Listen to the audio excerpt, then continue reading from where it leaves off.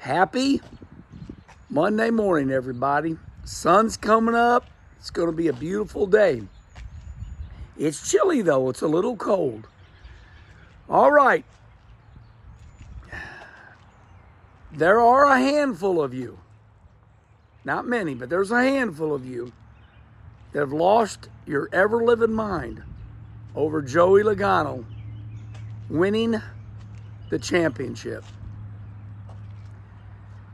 I wonder what it feels like to be Joey Logano this morning, playing by the rules, winning the championship, and waking up to, I would say out of 100%, maybe 18 to 20% of you people really upset.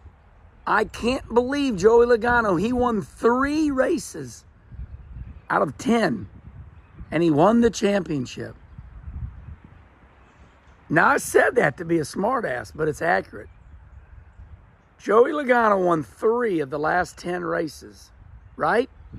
He won Vegas, right? He won the race at Phoenix, and he won another race up in there somewhere. But I'm not here to argue with you. I'm here to merely give you a reminder. I'm not going to give you an ass chewing because you don't deserve one. You do not deserve an ass chewing. I really feel that a lot of you are hurt that Christopher Bell, Kyle Larson did not make it in. It makes no sense to be mad at a man that won the championship playing by the rules. Joey Logano could not help that Alex Bowman was light at the Roval with Charlotte. Joey Logano had nothing to do with that. Alex Bowman was light. He was DQ'd. Joey Logano was probably on his way home when they called him and said, hey, Alex Bowman just got DQ'd and we're in the playoffs. And Alex Bowman, his car was so light that the owner, Rick Hendricks, said, well, we're not even going to appeal this because we messed up. So he cannot help that they put him in the playoffs. Now, when the playoffs started, they started with 16 cars. 16. And Joey Logano's average finish that you all talk about was good enough to put him in the top 16. He struggled his way, and as the playoffs went on, he got better. But what happened was the opposite for Kyle Larson. As the playoffs went on, he didn't do as good. So, as these playoffs are these set of rules, Joey Logano, he played by them, and he got better. So, Joey Logano was in the top 16, and every 3 races they would get rid of drivers, and then they would reseed them. So in reality, somebody like Kyle Larson, our greatest race car driver, he was seeded first, and sometimes he would have a 50-point advantage. I think a lot of people forgot about that. When they reseed the drivers, what reseed means, the playoffs are starting, okay? Let's say Kyle wins. Well, he's locked in the next round, and then all of a sudden they spit out some drivers, and then when they start the next round of playoffs, they reseed them. In other words, they go, okay, who's going to be first, who's going to be second? And when you get to be first, that means you get a big points advantage. And I think a lot of people forget that. So, the only thing that I will go with you all on will be this. When this whole deal started, I remember myself years ago going, you know what? I don't really like the championship being determined at one race. And here's why. Because it comes down to one bad pit stop.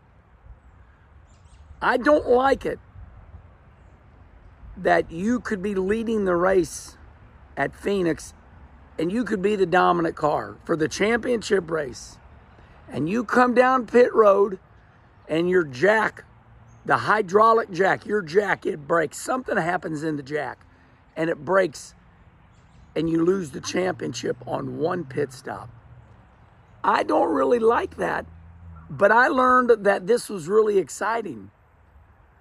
So when I do hear some of you go, I'd rather the championship be decided over 3 races.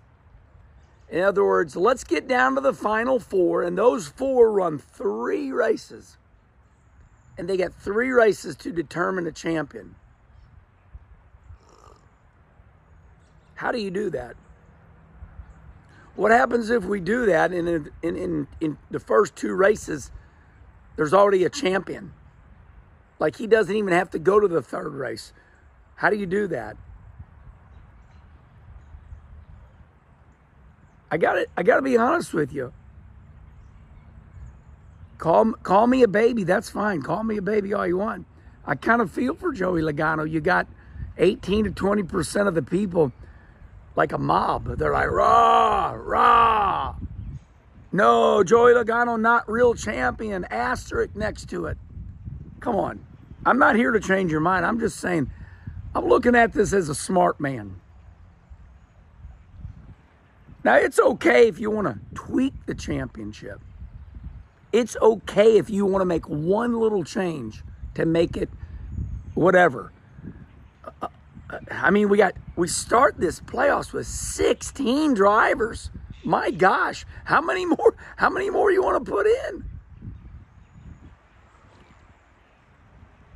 And then it's a playoff system. They run every 3 races, and if you don't do good, you get spit out. That's pretty good. All other sport, they play 1 game, and if you don't do good, you get spit out. Then they play another game, and if you don't do good, you get spit out. This is the only sport that gives you this much of a chance. You start 16 drivers, and you get to run 3 races, and if you don't do good in a total of 3 races, well, then you're out. You probably don't deserve to keep going on. You look at somebody like a Harrison Burton who got a chance. He flat ass earned the win at Daytona. He won Daytona. He won it. And all of you cried, it's a fluke. He doesn't deserve to be in. But he earned his way in. He won the race. So you're going to have situations that make you go, wow, he don't deserve to be in, or this or that. But that's sports all around. We see it all the time. I look at my St. Louis Cardinals. They only won 85 games and ended up winning a one-game playoff against the Atlanta Braves and become the World Series champions. I heard somebody said, we do not have the best 4 teams in the Final 4. I'm like, well, that doesn't even make sense what you just said. You said we don't have the best 4 teams in the playoffs. That's because there's way more than 4 teams that are better. In other words, in NASCAR, there's way more than 4 teams that are really good. To get down to it, there's probably 8 teams that are great. There's probably 8 teams that are great. You know, when you look at the finishing order at Phoenix, it was pretty incredible how NASCAR got it right? Joey Logano won. Blaney was all over him for second. By the way, that race was a nail-biter. Man, was it good. You had Tyler Reddick. You had William Byron. They had those 4 drivers I just said, they were in the top 6. So you had 4 of the championship drivers in the top 6. Where was Kyle Larson? Where was Denny Hamlin? Where was Christopher Bell? These drivers are dealt the hand that they are given. But being a lover that I am, I will meet you halfway. I don't think it will ever happen because it will be a logistical nightmare.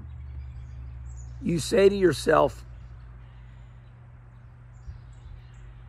They need to run more different types of racetracks to determine the real champion. My response is this. They run 10. They ran 10 races. They ran 10 different racetracks to determine the champion. The playoffs is a 10-race playoff. Then they get down to one race. If you are good in all 10 of those races, then you make it to the 4. I don't think this needs to be complicated, everybody. But I will meet you halfway. I will agree with you that when we come down to those four drivers, 4 teams, I'll give you your 3 racetracks. Okay, let's go to Phoenix.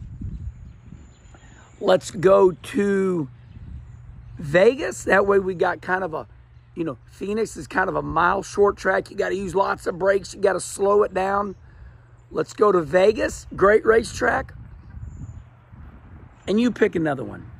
But I want to keep it out on the West Coast where we know the weather's good. All right, everybody. I think I've said what I wanted to say. I'm getting ready to go inside, and we're getting ready to start the very first Herm and Schrader show. It will air this Wednesday on the Dirty Mo media platform. From the mighty Midwest, St. Louis, Missouri, Herm and Schrader show starts right now.